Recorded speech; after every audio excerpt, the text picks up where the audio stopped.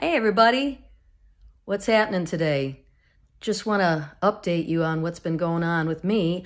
Last night, I went to see Mayer Hawthorne down at Hart Plaza, and awesome night, great band, and the reason why, let me show you a little bit of video here, okay?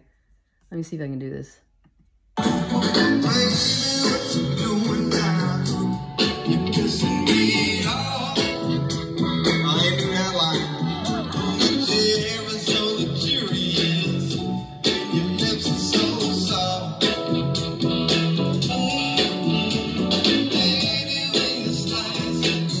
Now, the reason I like this band and him is because he captures the old school feel, just like Bruno Mars does.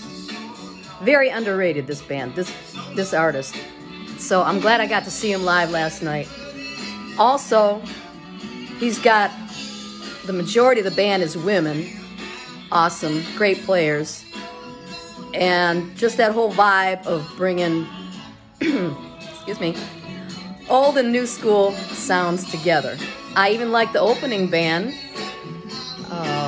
something Hurtler and the Rainbow, whatever's, can't remember their name, but very cool band. So, young music, old school retro vibe, but a new feel.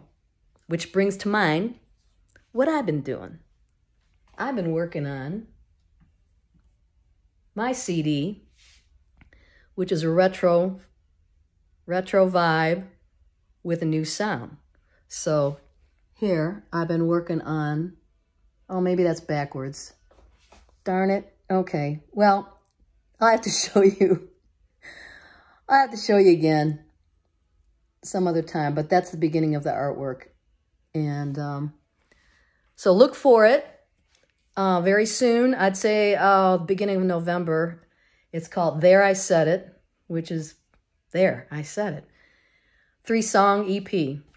And I'm super proud of it. Produced by Gail Brannon.